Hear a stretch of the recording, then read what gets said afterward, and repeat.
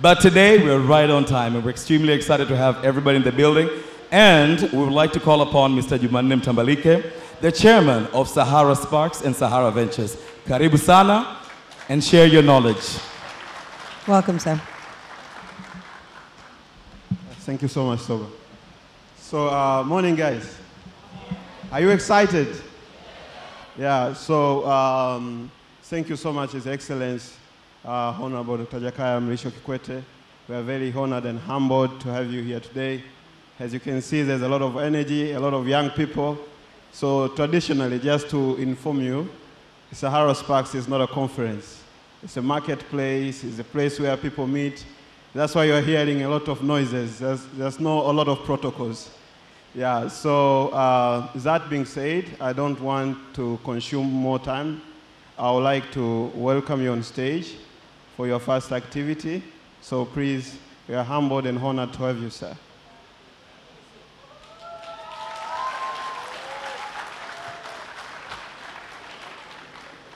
And I would like to welcome on stage Irene. Irene Kiwia, she will be our moderator today. She will help to facilitate this conversation with the former president. Thank you. Good morning. Where's the energy that I just witnessed? Good morning.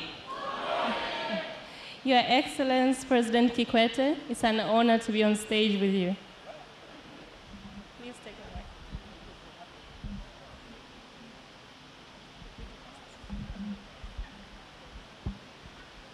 Well, thank you for having me here.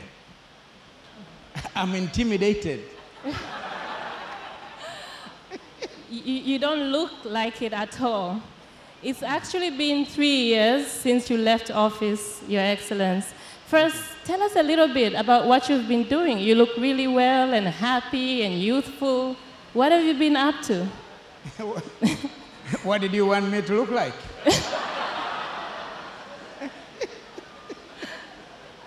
Well, I'm happy. I'm relaxed. I'm leading a stressless life. The other job was, there was too much heavy lifting in the other job. Well, now I'm busy with my pineapples, my papaya, and my cows. At times, cows give me a bit of headache. Because they fall sick, they die, so when they die, I feel so sad.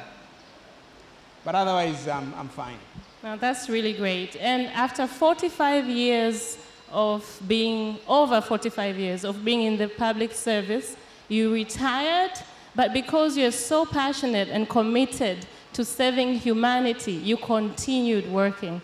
We congratulate and thank you for that. Okay. Well, thank you. Of course, I'm retired. But not tired. I'm retired, but not tired. Also, the definition, you know, retire is just putting on new tires, that's all. I've put on new tires, I'm doing something different from what I used to do.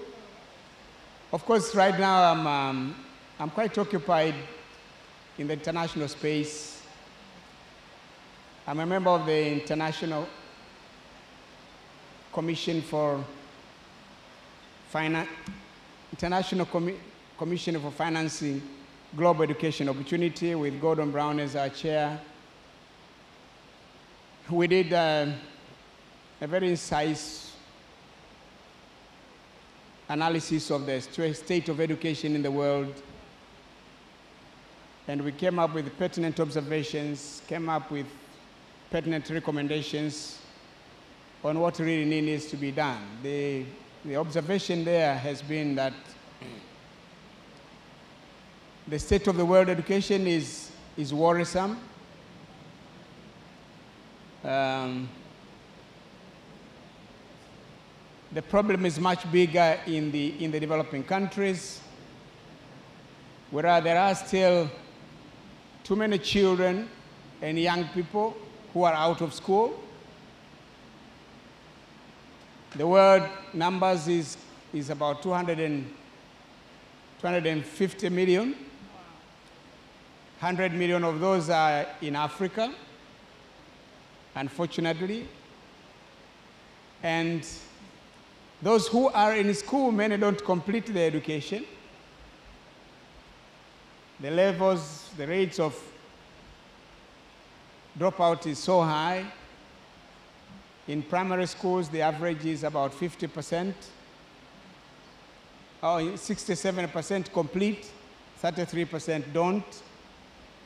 It is not 5%, it's 33%, it's just too many kids. And those who are in school, complete their education, the learning outcomes are low.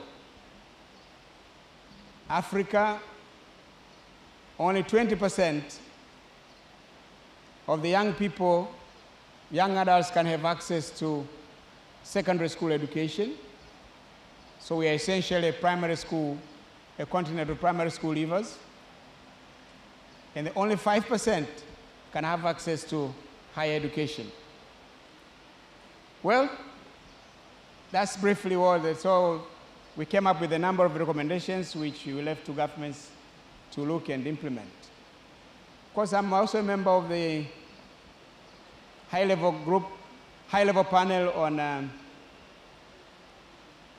every woman, every child, every adolescent,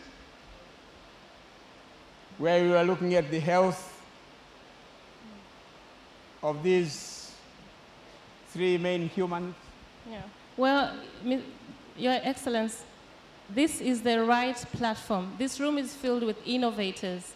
So the education insights that you just shared, I'm sure we have innovators and entrepreneurs who are already working on that space. Yeah. Anybody working on education in the room? Great. So the great thing about technology is all the leapfrogging that it's going to do to solve some of the issues. Yeah. Of course, which is related to the technology part, is the observation that we made is that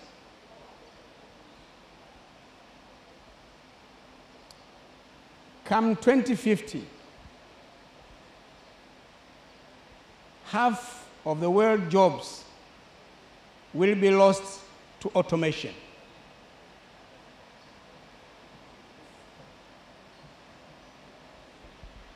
%50 of the jobs people are doing now will be lost to automation.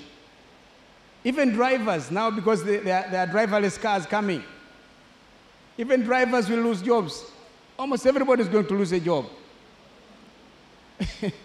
So only those with the highest levels of skills will be employed. So it is critical that people invest in education to prepare the human capital on the African continent to be able to be employable come 2050, when a lot of these jobs will be lost to innovation. So you guys are doing the right things. Good luck. Thank you. Thank you so much, Your Excellency. Let's talk a little bit about some exciting projects that you're doing. You're doing a lot of exciting projects, but this particular one, a book that we have been waiting for a long time, that you're working on, titled The Journey of My Life, From a Barefoot Schoolboy to President. Yes. Take us back to that time when you were a barefoot schoolboy, and tell us a little bit about the contents of this book. What should we expect? Well, of course,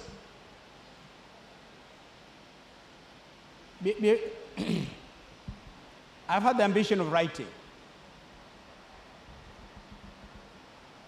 about my work, my life.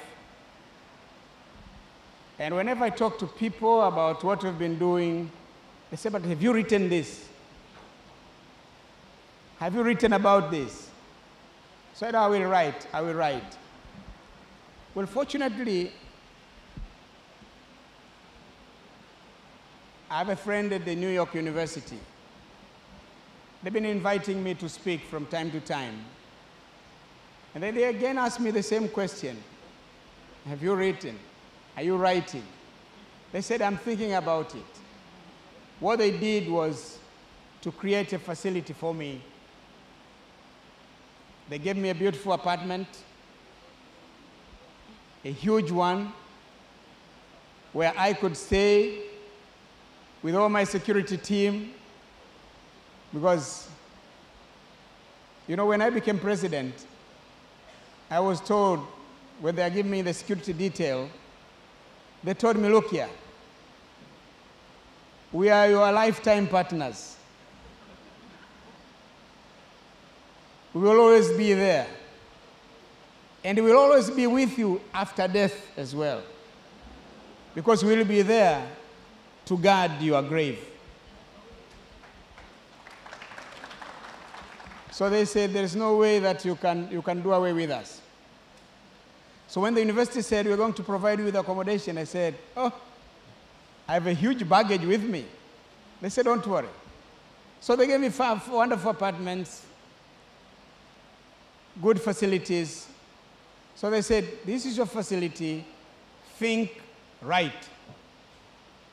And then they gave me 2 young people who are working with the university. One of them happens to be a Tanzanian who is at that university. They said, these are the people who are going to assist you. So I will be doing the talking. They will be doing the recording. The others with the computer, will be the transcripts. So we finished the book from first chapter to the last chapter in this form. It took us about 10 weeks to do that. Then I'm in the second phase, the phase of me editing the transcripts. The editing itself is actually the actual writing. Now it's me writing. Because when I was talking, it was very brief. But now I've got to write it.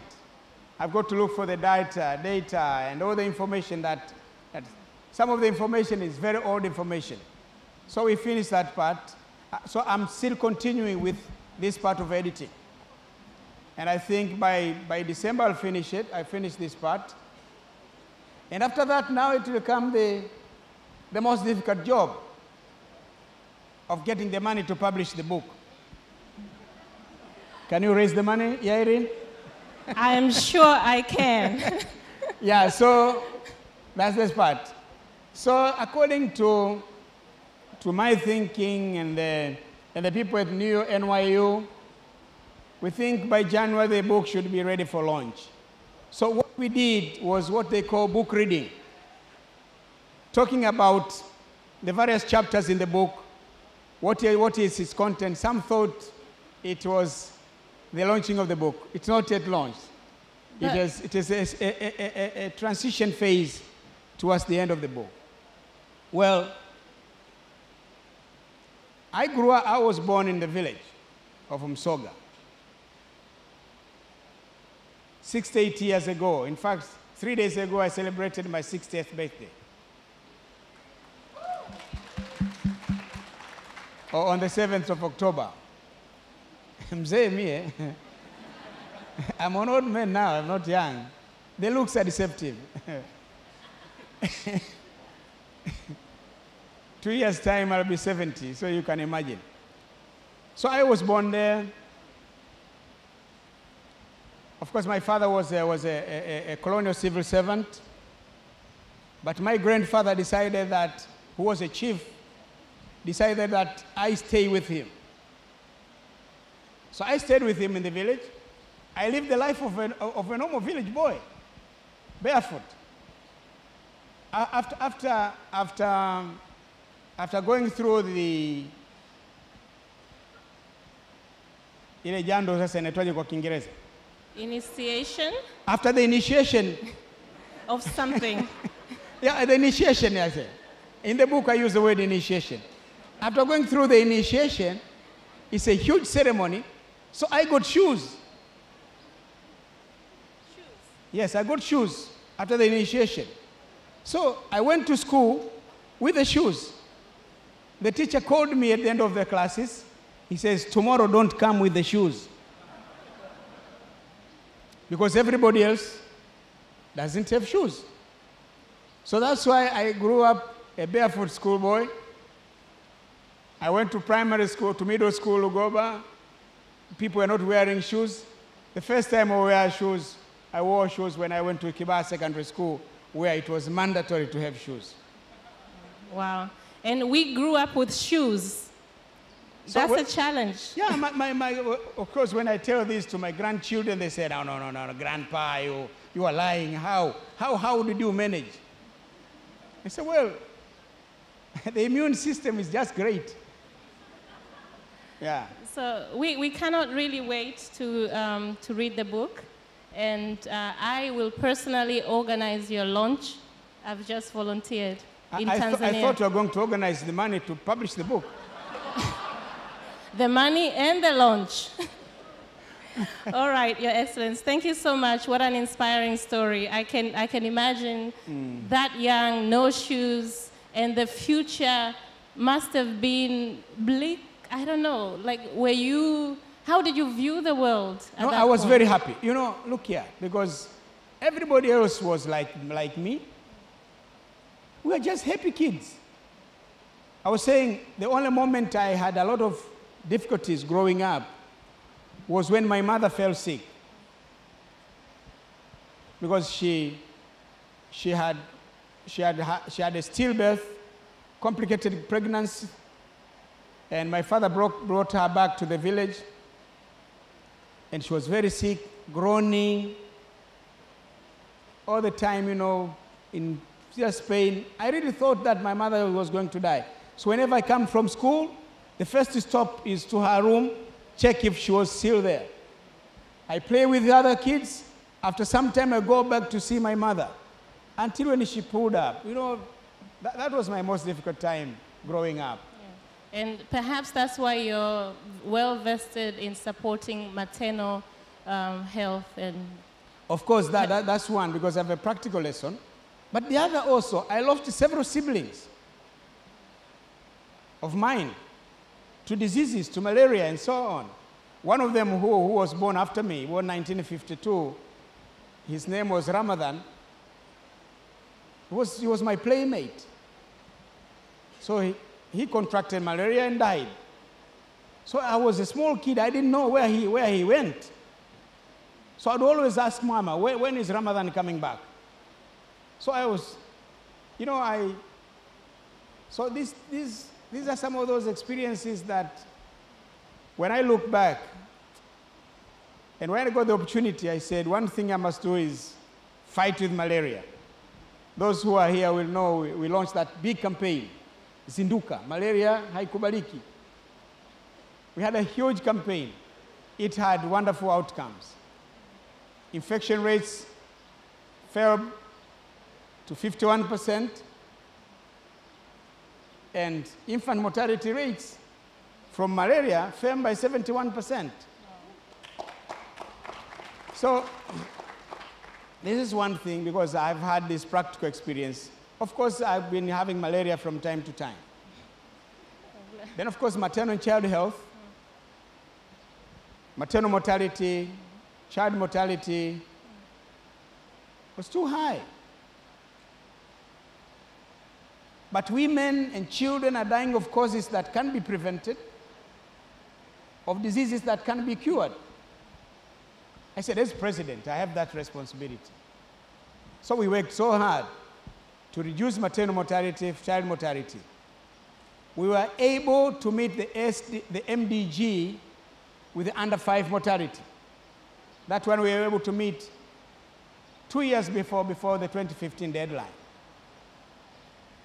We were able to reduce maternal mortality, but we failed short of meeting the MDG target. Because when I came in, it was 580 death for every 100,000 live birth. We pulled it down to 454. We went down to 432 by the time I left. But we were supposed to get to 191.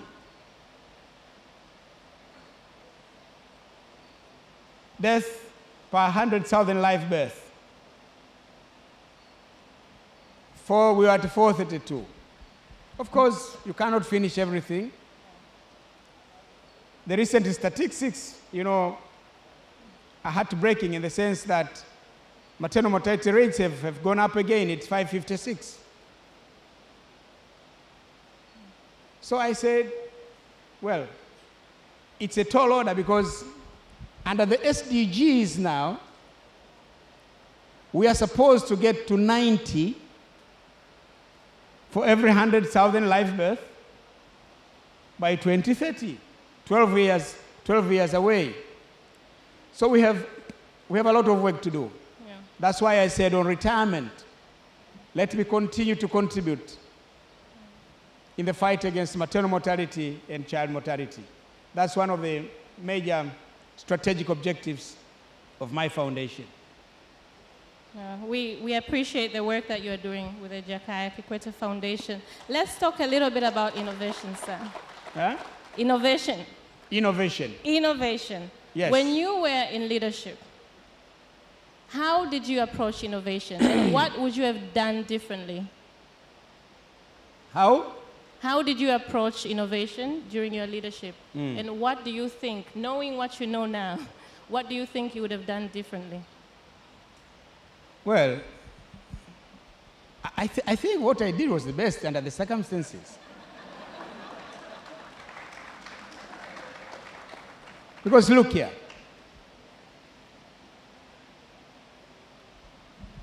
Tanzania, in fact, the whole of the east coast of the African continent was not connected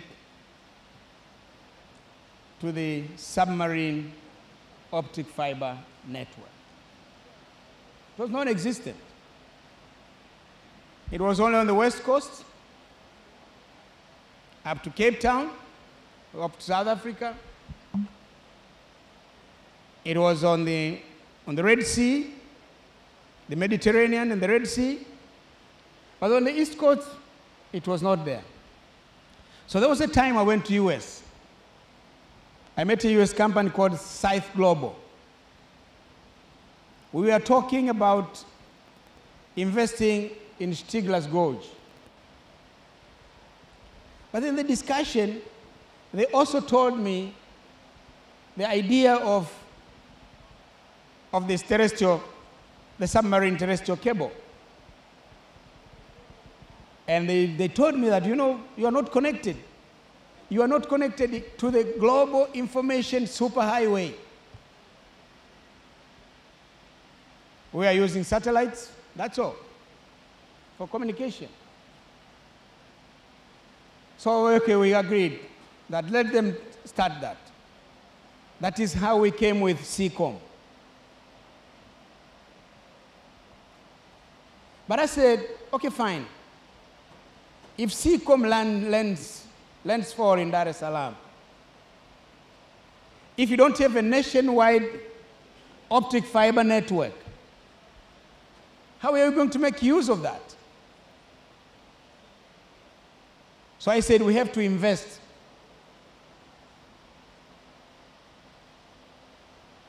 in the nationwide optic fiber network. So that's why we talked to the Chinese. We got a loan from the Chinese. With Huawei, we started building the optic fiber network, connecting all the districts, connecting all the regions, all the districts in the country. Of course, we are left with the last mile. The last mile was connecting all schools, connecting all hospitals, all schools for e-education, connecting all hospitals for e-health, and connecting all government institutions so that we can have e-government. Well,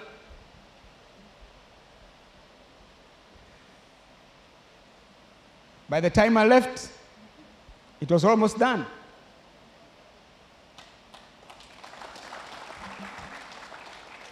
So now when you get these young people, now with these parks, that park, it would not have been possible if we did not invest in the terrestrial optic fiber network. That's one thing that we did. And then, of course, we came up with Dr. Mshinda. Where is he seated? He was with Ifakara. I took him out of Ifakara Health Institute, brought him to Costech. We said one of the things that they must do is establish incubators. Well, that's how we started. Again, it was facilitated by the investment that we made. So this is the basic thing. So after that, we were able to have now Sahara is there. There are so many of these other guys sprung up with so many of the incubator hubs. But certainly, this is this. Of course, we made it as part of the government policy to promote innovation, creativeness. Well, Max Maripo is a product of our investment. And there are so many others who have come out of that. So, as I think, of course, in my foundation, one of the strategic objectives is youth entrepreneurship training. So, I've been working with a Canadian company.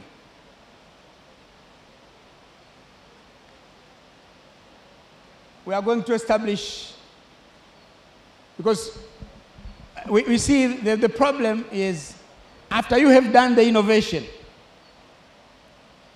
the problem is financing so that we can take it to the next level. So we are trying to see if, of course, I know there are a number of funds, angel funds. I'm working under my foundation to establish another one.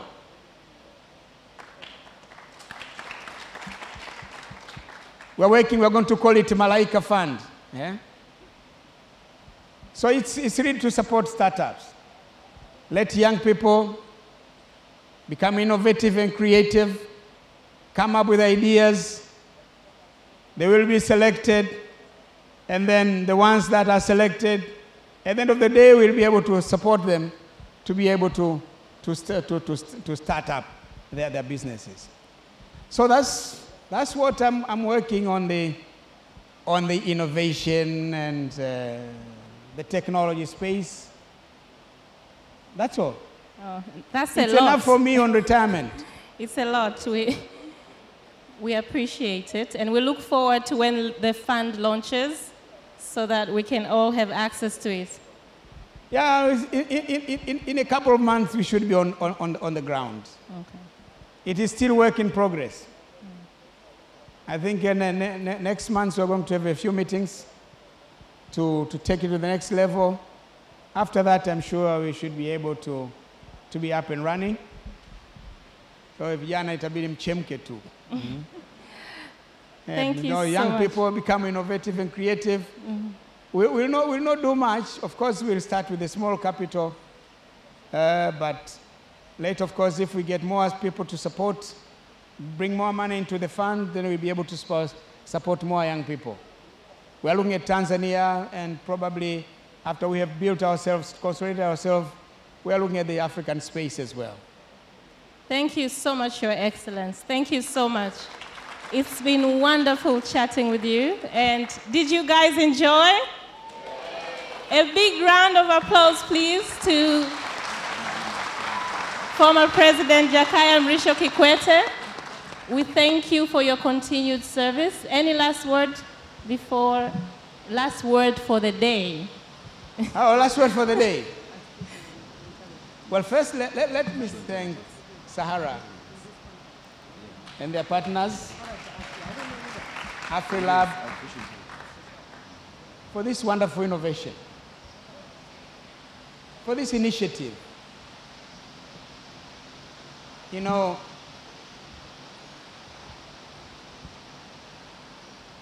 the difference between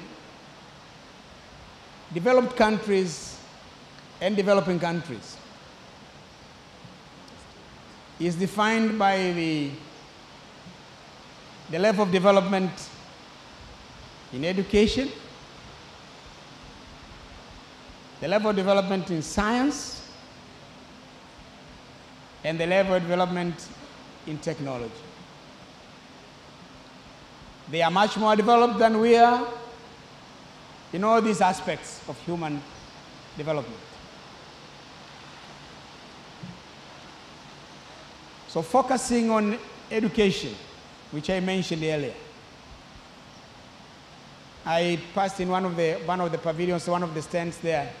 There are young people on STEM, science, technology, engineering, and mathematics. This is another aspect of education which we are not doing well. If we are not doing well in mathematics, we have lost the master key to innovation and scientific development.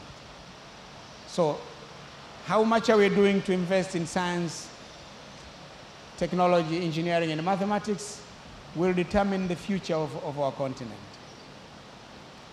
But how much are we investing in the application of science and technology in the socio-economic development of our country is the ultimate, is the game changer. So Sahara, AfriLab, your involvement in these particular aspects is something that is very welcome to me. That's why when they asked me to come, I said I'll spare some time. You know, as a retiree now, I'm just a squeeze. I'm an entrepreneur, busy with pineapples, papayas, and cows. So I said I can spare some time. Then my cows will miss me for a few hours.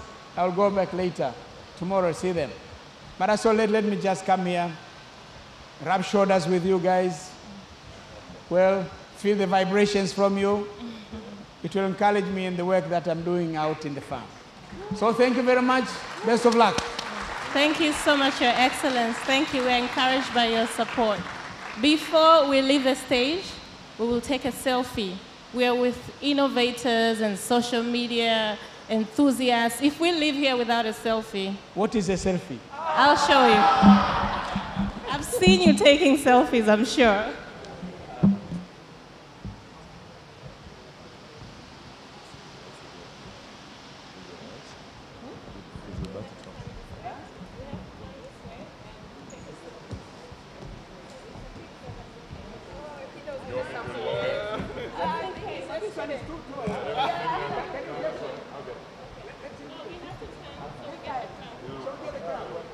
Always in the direction of the lights.